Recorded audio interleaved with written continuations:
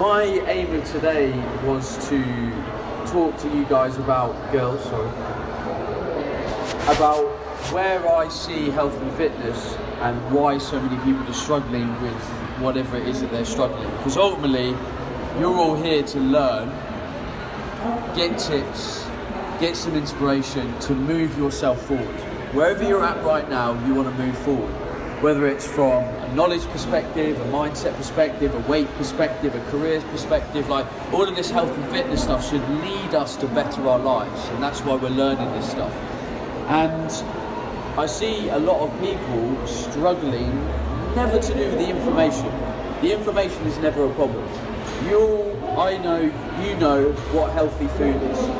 Broccoli, it's a green vegetable, it's good for you. Crisps, not so great, eat it now and again. Pizza, pretty calorific, don't eat it too much, but everyone loves it. Alcohol, everyone loves it, don't have too much. You know, spinach, eat loads of that, it's really healthy. We know that shit, right?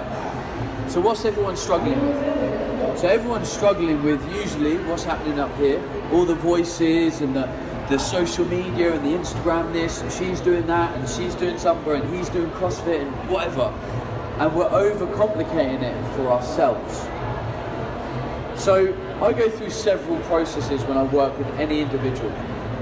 And there's two key things that I have to start with every client. And I ask this up front, and I say there's two processes we're going to go through now. The first one is, you are going to, from today, decide to up your standards.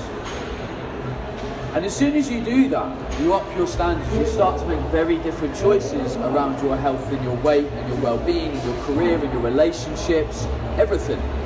If your standard for your health is here, you'll only ever live in between where you're at and where your maximum level of your standards are met. So we need to say, am I happy, willing and able to go up here?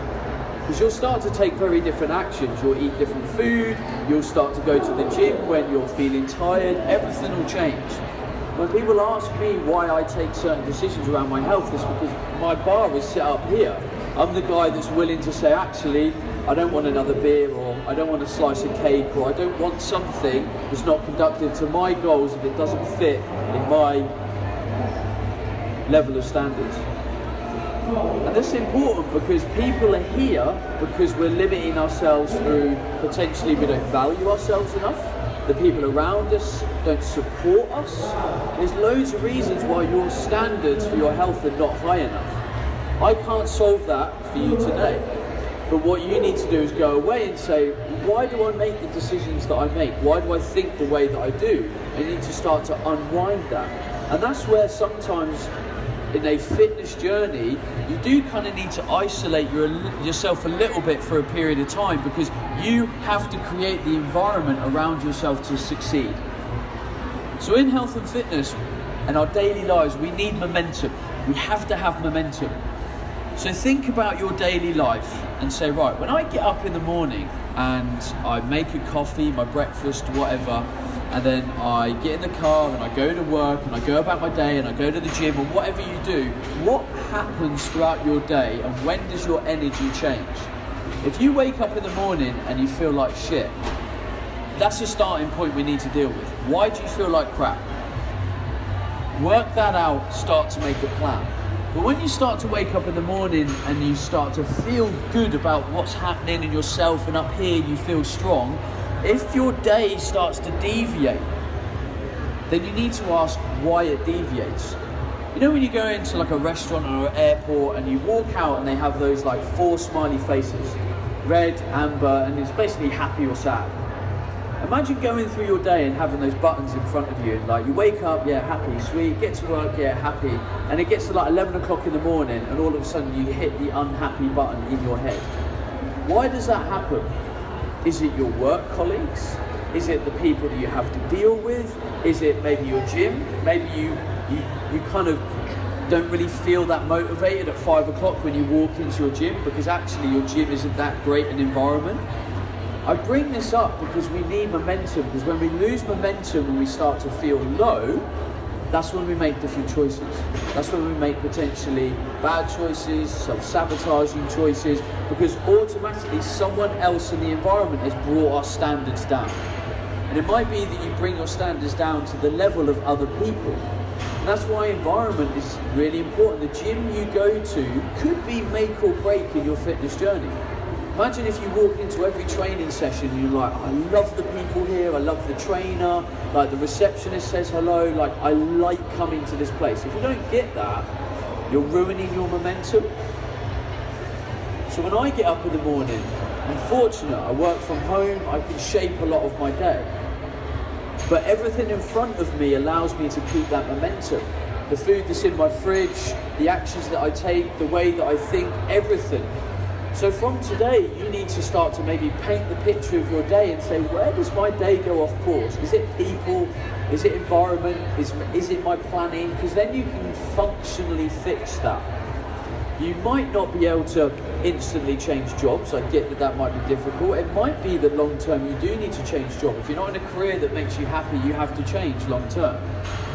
It's 8-9 hours of our day. That's a significant chunk of your life.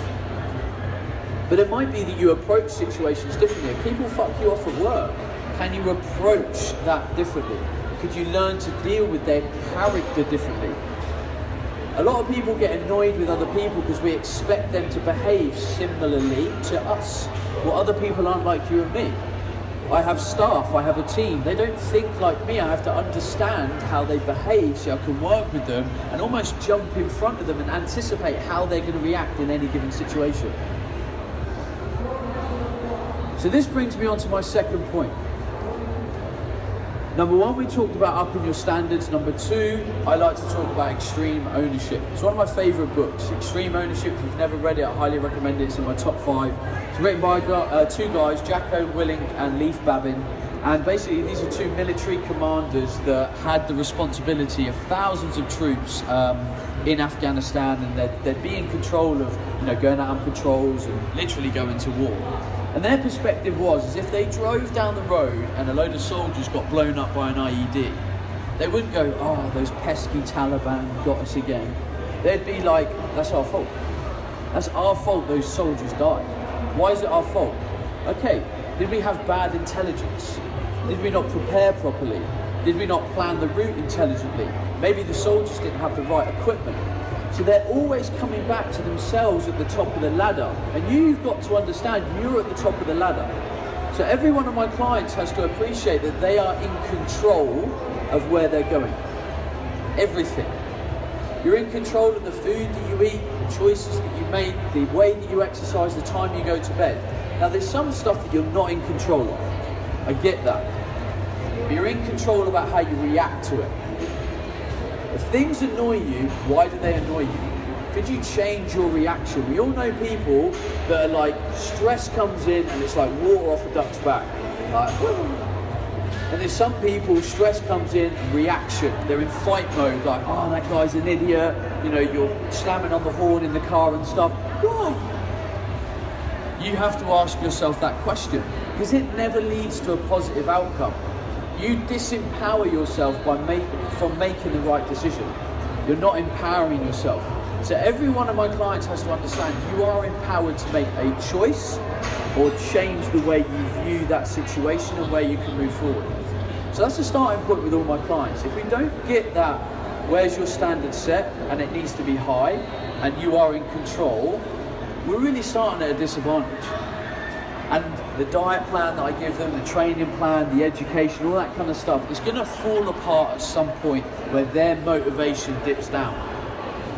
You might get motivated from today. Yeah, Be Fit, saw some amazing people, watch Hazel Wallace spoke, Alice Living, Ben said some cool stuff, ate some great food, awesome. If you don't change what's in the way of your momentum, that motivation will not transform itself into habit. Motivation gets you started, habit creates the results.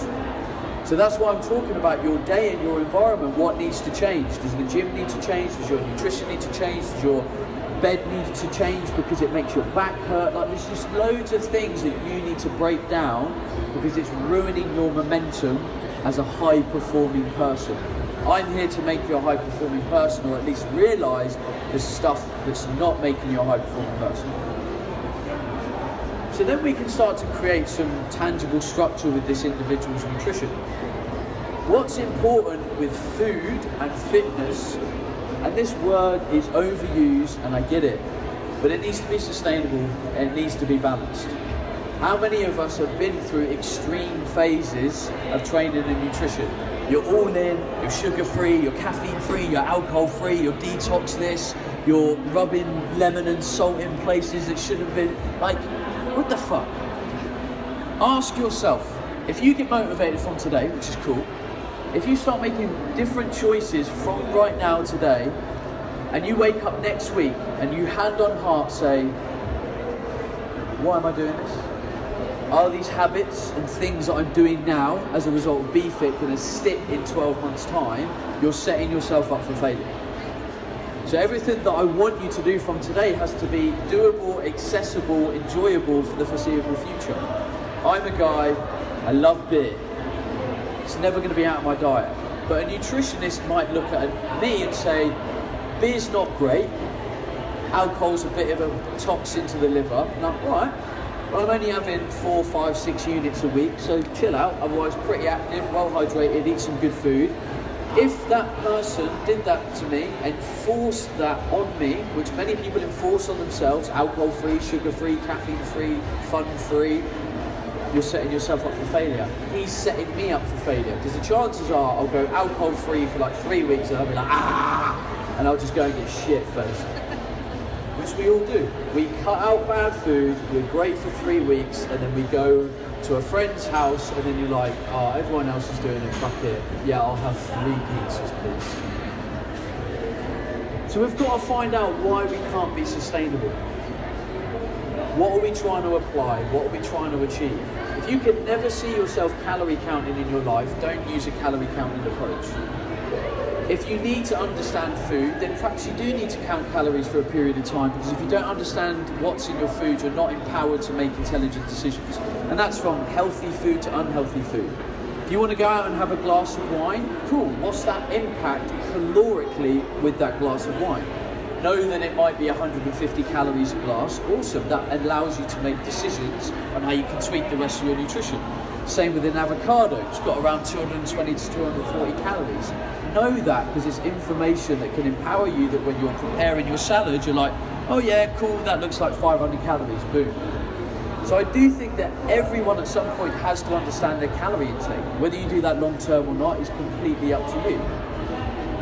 So I take clients through several different phases. I give them a plan to start with. I always give a client a plan. That's because the client expects it.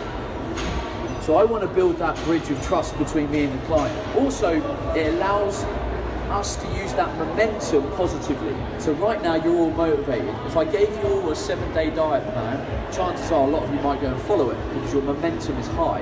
Your willingness to change is high. So I give my client the plan, and then I'm like, right, after the first week, you get no more plans. Then we start to learn. We start to learn why I've created these meals in maybe the way that I have. We start to talk about why there is certain balance at certain times of the day. We start to talk about your energy response from food. So if you have a really high carb lunch because there's tons of rice in it, why is that? Okay, maybe that's too much carbohydrate for you. We bring that down, we bring protein and fat up, and we help stabilize your blood glucose, because you don't do that well on carbohydrates. So we get into this pattern, and then we start to educate about what all these pieces mean. And then I generally have 4 layers of systems that I might use with the client. Level 1 is we try and just portion control our food. So you can use your fist, your hands, you can do a little bit of research on sensible portions, but we just try and eyeball it of what's healthy. And that works to a degree, but it breaks down very quickly when we don't eat real foods, because they're hypercaloric. If you go out and have a bit of a fun weekend, you could easily undo 1 to 2 weeks of fat loss having a fun weekend. Because the reality is a 3-course dinner might be 2,000 plus calories. And for many of you, being female in the room, but might be eating 1,800 to 2,600 calories a day, that's a whole day of food in one meal. I'm not demonizing having that meal, I'm saying we need to have awareness of the impact of that meal. So that's when these tools can break down. There's another level of tracking, and that's just having a look at your overall calorie intake. So not analysing what's in those calories, just overall calories. So if I need 3,000 calories a day, I just count that intake. And that, for the most part, is going to balance our weight, because calorie intake is fundamental. Calories in, calories out, we cannot argue with that. Layer 3 is understanding your protein intake. Everyone has to understand that at some point, because we have a minimum requirement. If you feel that you're eating an omnivorous diet and you generally eat protein at most meals, you're probably going to be okay. A couple of eggs for breakfast, chicken breast for lunch, bit of fish for dinner, you're going to hit a basic protein target very comfortably. But for people that don't generally eat protein as much, you need to have an idea of what that protein looks like, especially at breakfast. A lot of people don't eat as much protein at breakfast. So I would want a client to start understanding that and tracking that, so they can go, okay, 3 eggs is around 20 grams of protein, brilliant.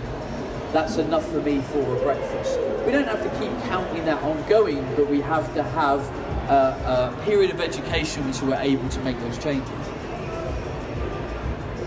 So within that level of tracking, number 3 is also calories.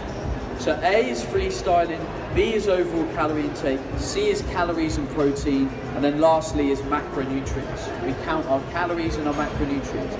I use this in about 0.1% of clients. For me, it's detail that most people just do not need, unless they typically undereat a certain macronutrient. So they might have a bit of a fear around carbohydrate, for example, so we start to track it to make sure they're bringing their levels up again, because they might be highly active, or this individual is highly active. They might be a triathlete, for example, and they need to be eating 45, 50, 50% of their diet as carbohydrate. So I need to know that they're getting enough of that in their nutrition. But otherwise, it's one step too far with the detail for a lot of people, and it creates a lack of flexibility. Imagine getting home and your coach has said, right, your meals should be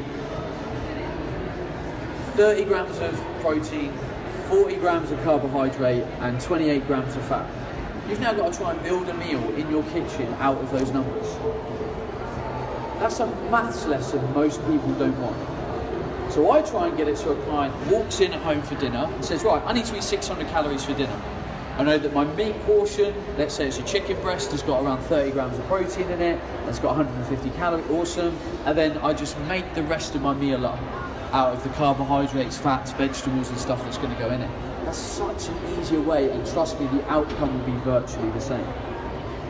Now, there's one benefit that's probably totally irrelevant to you girls with tracking consistent macronutrient intakes, apart from being highly athletic and needing to do that. It generally maintains a certain level of look or leanness.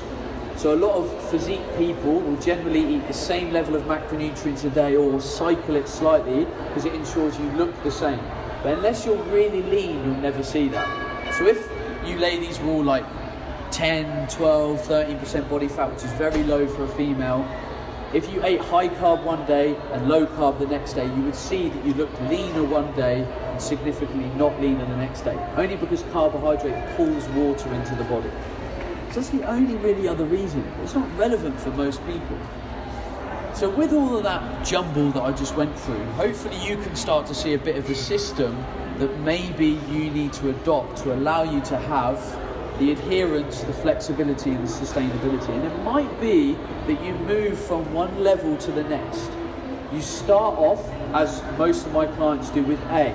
We just try and eat good food, get into good patterns, start to listen to our body and appreciate good meals. Then we might drop into level 3 tracking, where we understand our protein intake and our calorie intake, and then we go back up to either A or B, and we just stay there, we just cruise. So I'll give you an example. I live my life in level B tracking. So I track my daily calorie intake, and that is it. I eat enough protein, I know that. I'm an avid omnivore. So I know I eat enough, I don't need to track it. So really all I need above and beyond that is my overall calorie intake, which is generally between 3 to 3,600 calories a day, quite active. So I just make my meals up from that. Now the other thing that's quite important to do is, well as you looking at the pattern that's going to work for you and the type of system that you would use, is looking at your lifestyle and where it's best placed to put these meals. The reason why I bring that up is, especially in London, there's a big kind of social aspect around food.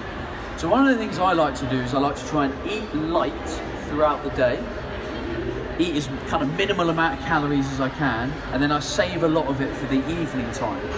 I've eaten out 4 times this week. I'm on the road a lot, I'm doing all sorts of stuff, meetings, all kind of things. So I go out for dinner a lot. So one of the ways that I use to help me maintain my weight is I eat really light throughout the day, and sometimes I fast. I quite enjoy that. And then that means when I get to dinner, I might have like 1,500, 2,000 calories to play for. Still in calorie balance, but it works for my lifestyle. You might be someone that's really active in the morning, so it might be prudent to eat a bit more of your food intake earlier on in the day. Otherwise you might get a bit wobbly, a bit woo-woo, and eat a bit lighter during the later part of the day. You might be someone that really hates going to bed on an empty stomach, heavy stomach, sorry. So again, you might have a light dinner. You might be like me. I love to have a belly full of food when I go to bed. That's just me. So start to think about what I've said so far. I'm going to hand the microphone out in a minute, so if you've got a question, I'll pass it round. So where did we start? Your standards have to be here. We have to take ownership with every one of our problems and the way that we think. And if you think you'll struggle with that, you think, right, what resource do I need to help me change? I'm not going to say that you're going to walk out of this door from this talk having all the answers to the problems, but I just want you to be able to identify the potential problem and where the solution might lie. It might be that I've written a blog or a podcast or something that can help, or it might be that you need to go and look at a bit of Alice Living's work, or who knows, or a certain book to help you with that part of the journey. But where there's a blocking factor, you have to go and grab that resource so you can knock that blocking factor in the face. Because that's the thing that's stopping you from moving forward. So it's really important. Then we start to look at our lifestyle, what we want out of it, what we do exercise-wise, and really find our level of balance. Right, before I talk too much and use up all my time, who would like to ask a question? You can make it relevant to what I've already spoken about. You can go off in a tangent, I do not mind. There is a hand, let's go. So you know how you said that you're about 3,000 to 3,300 calories? Yeah.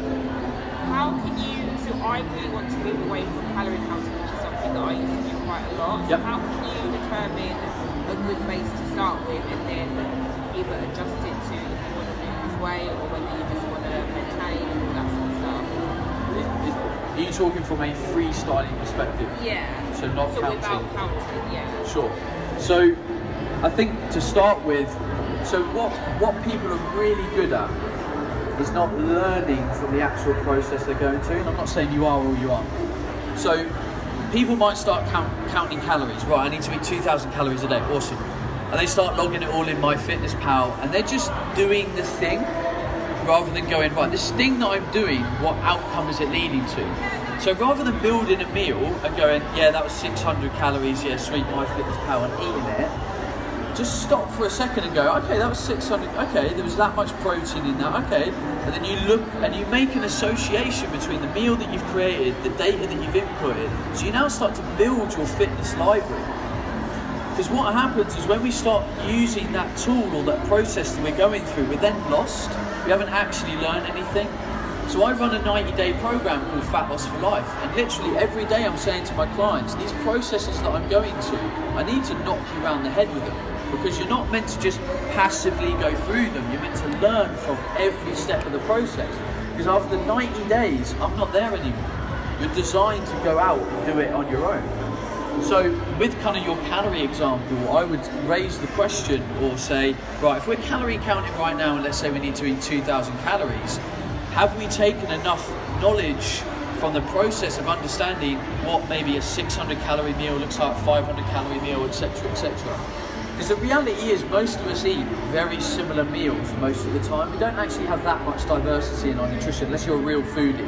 I eat the same sort of 10 to 12 meals literally every week, and I'm fine with that. But I've identified with a lot of those patterns. So, you know, let's say you ate the same breakfast every day, which loads of older people do. Like my granddad, porridge, mate. That's it. Not eating anything but porridge. So I could say to my granddad, okay, granddad, weigh out that porridge and then weigh out the milk. Oh, okay, that was 480 calories. He makes the same thing every day. It's now logged. Boom. We already know that section of the day is sealed up.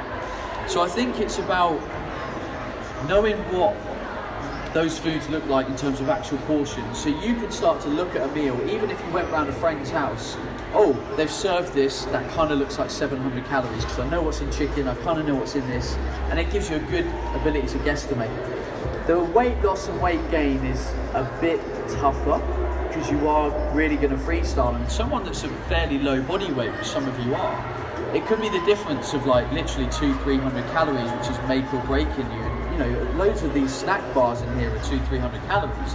So that's the difference between you losing weight and not. So it could be tough. One thing I like to ensure when someone's on a freestyle fat loss journey is that their approach to exercise is not too aggressive. The more aggressive your approach, so if you're doing a lot of HIIT classes, boot camp, spinning, that kind of stuff, if you're under eating too much, you're going to burn out so quick. You're going to become a mess. So it pays to track when you want to work hard, because if you undereat, you're going to die. With kind of gaining weight, again, it's sort of like how body conscious you are. The more conscious you are of the small changes, you're probably going to want to track. Like, I used to be obese. I don't want to get fat again. Simple as.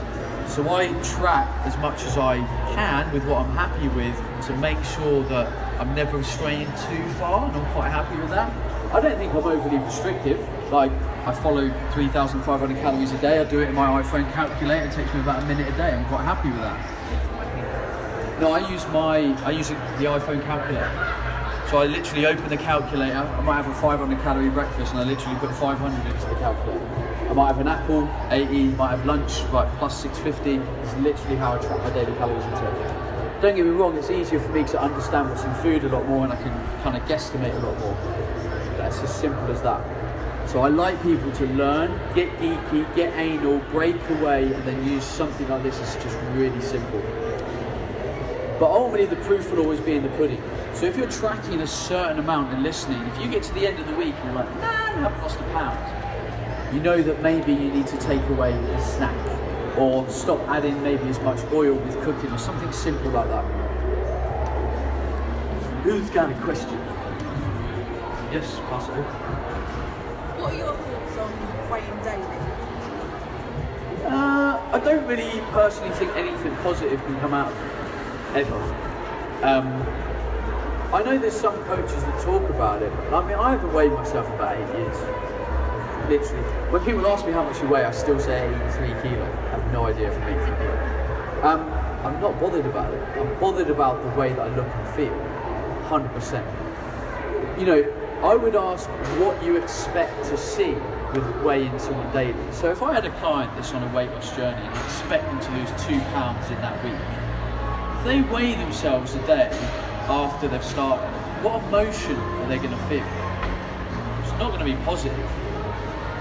So I would usually say like once a week maximum, if not once every 2 weeks, 4 weeks. Because I really want people to create an environment where they're always in this state of positive momentum. It's like when I break down the goals for a client, like we might say, okay, I need to lose 4 stone. Sweet, that's the end goal. At no point now we're going to focus on that. Because most people come to a coach having got to a place they're not happy with. So I got to a place where I got to 16 stone as a 10.5 stone natural weight male. So if my coach said to me, do you know how to lose 5.5 stone, Ben? I'd be like, no flipping idea. So straight away, if he allowed me to focus on that 5.5 stone weight loss, I would be totally disempowered because I have no idea how to do it. But if he said to me, right, the average weight loss rate in most people is around 2 pounds. That's healthy. Do you think you know how to lose 2 pounds? You'd be like, yeah, I could go out for a run, I could cut out crisps. Like straight away, people know how to drop a few pounds. So it's an empowering process. So we might have this weight loss goal of 4 stone, but I say to my client, all we're going to focus on this week is 2 pounds. So that when we stand on the scales on Monday, we've lost 2 pounds. All I hopefully have to say to you is, what do you reckon we need to do this week? And hopefully you'll say to me, we'll just do the same thing. We've just done it. We'll just do it again. And that's important because it's motivation. And we can go, well, I already know how to do that. I'm patting myself on the back rather than going, oh, I still can't do the pretty much 4 stones. So let's just carry on. And that's all about you being aware of how you think and feel about yourself and the journey and the process and the environment, because we are all different. We all think differently. We've all got to set up our environment in the right way to lead to the best outcome. Who has a question?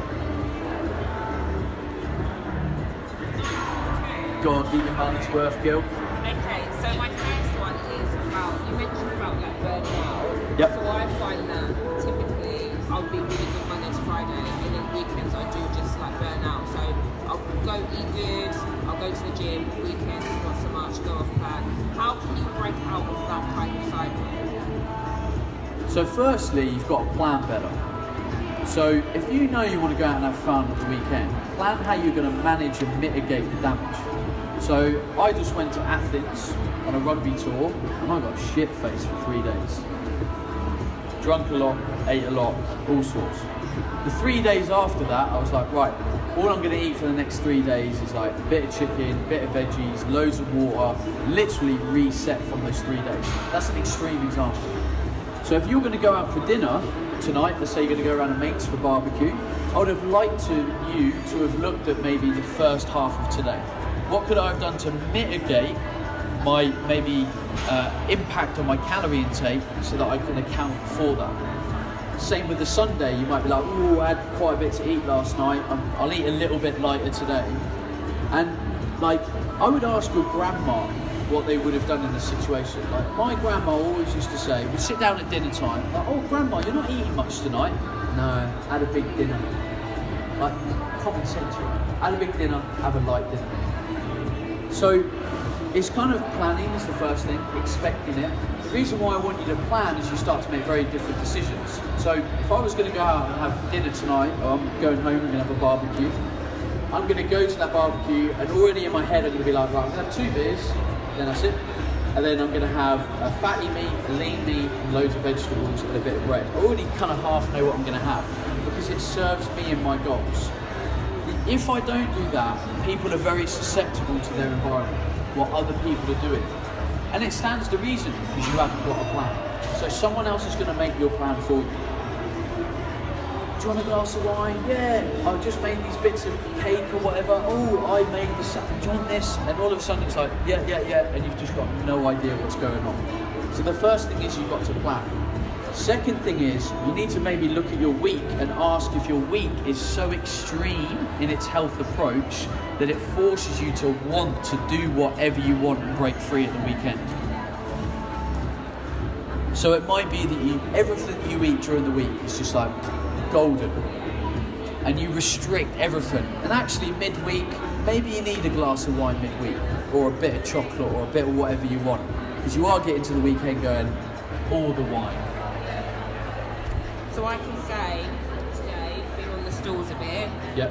I've treated myself to a lot of stuff.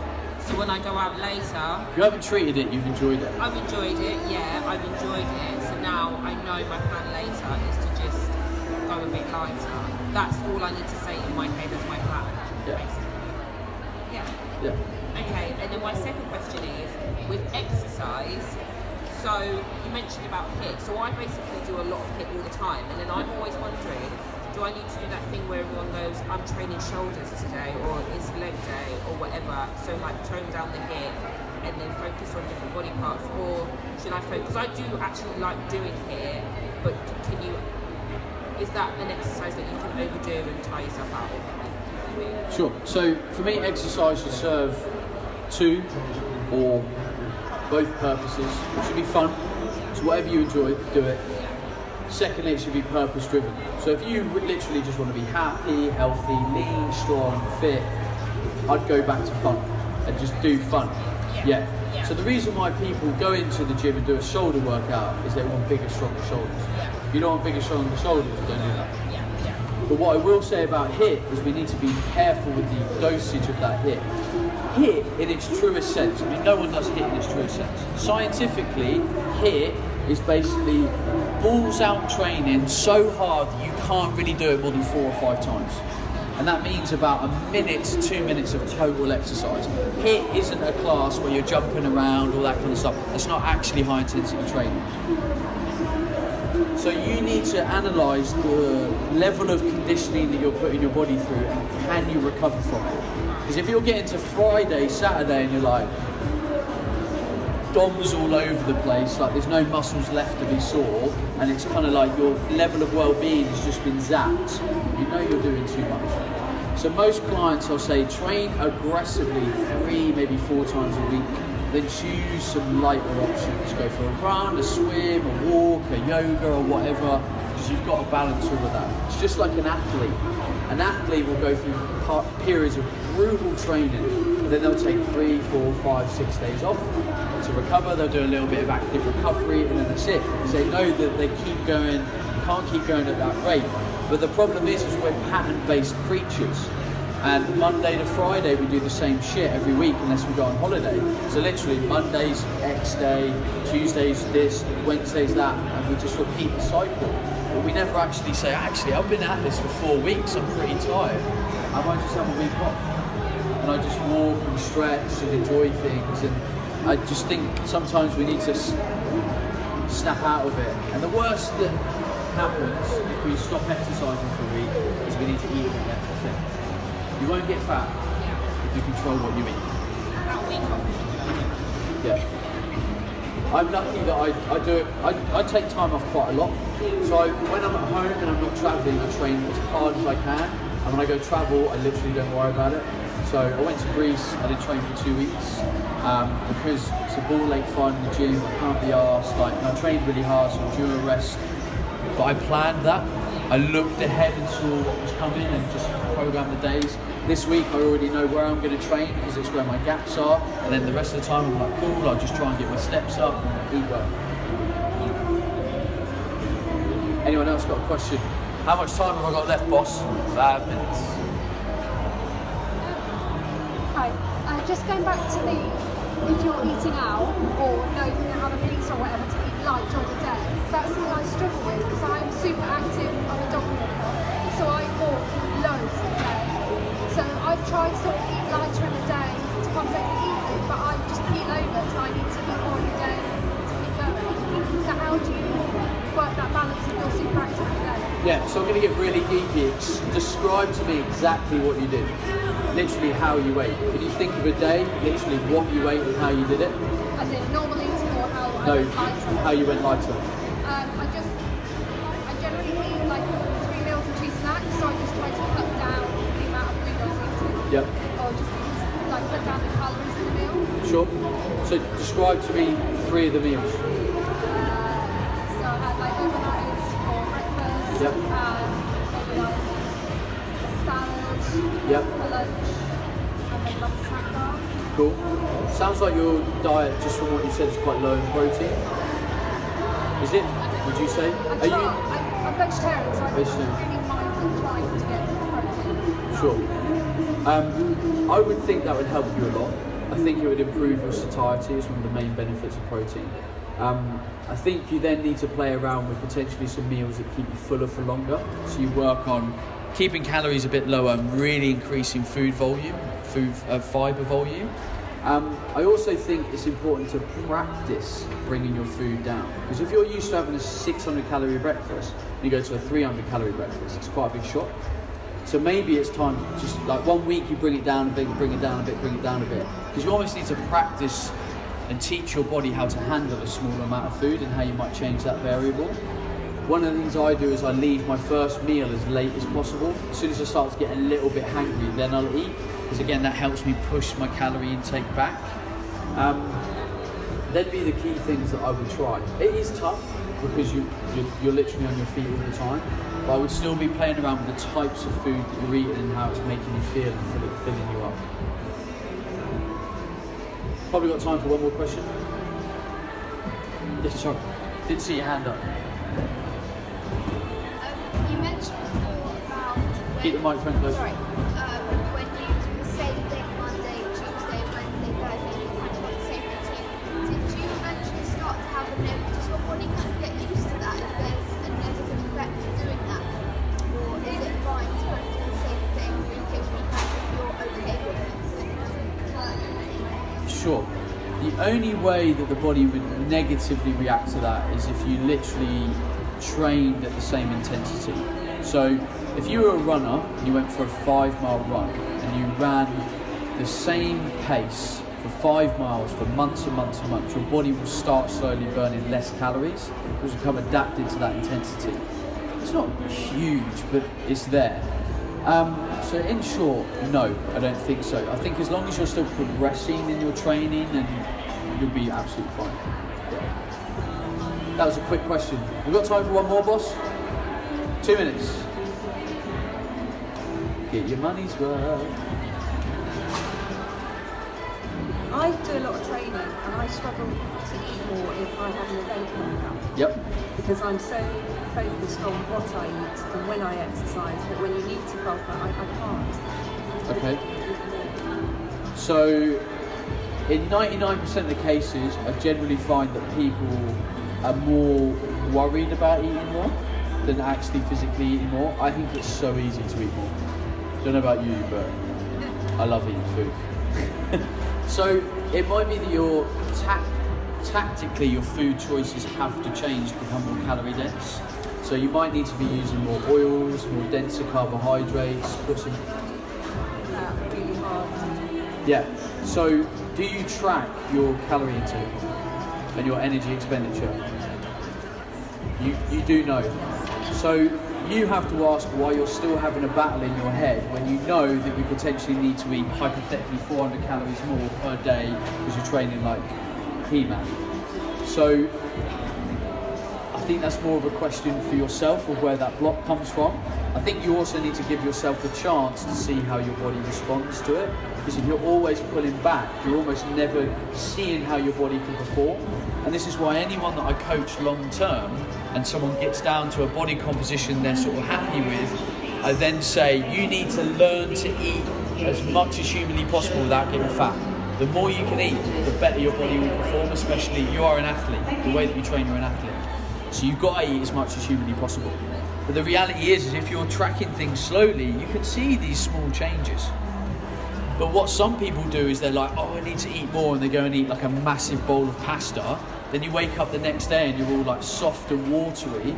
It's nothing to do with the calories, it's the fact that you end up eating an extra 200 grams of carbohydrates and your body wasn't used to it. And it's just stored a load of water, which will probably go like the next day. So this is where when you are very active, you do need to track the variables quite closely. So I think you need to maybe test yourself, see what your body can do by eating and fueling more. And if you are still, I would work with a coach for 3 months and get him to force you to make those changes and have the guidance and care of him and his expertise. Right, I better wrap up. I'll hang around for 5 minutes if anyone wants to say hello and stuff. Then I'll be in the car to get to the barbecue and have a pint. Have a good day, everyone. Whoa, just before you go, couple of things. Firstly, if you need my help at any point in time, reach out to my Facebook fan page, ask a question, and I'll get back to you. The reason I like my Facebook fan page is because I can send like voice memos back, and it's really time efficient for me to be able to help as many people as possible. If you want to find out just anything I'm up to, keep abreast of social media, make sure you're on my email newsletter, and all of that info is at benkuma.com. If you want nutrition education in the future, then have a look at the BTNacademy. That's our online nutrition courses. If you want to be coached by me, then join my 90-day body and mind transformation program, Fat Loss for Life. And if you're looking for clarity, honesty, simplicity, and research-proven supplements that taste awesome, then go to awesomesupplements.co.uk. That's my links. That's where to find me. That's where to find the cool stuff. I'm out. Have an awesome day. Hey everyone, Ben Kuma Radio. Right. So remember when we've talked about shows before and we've talked about personal development?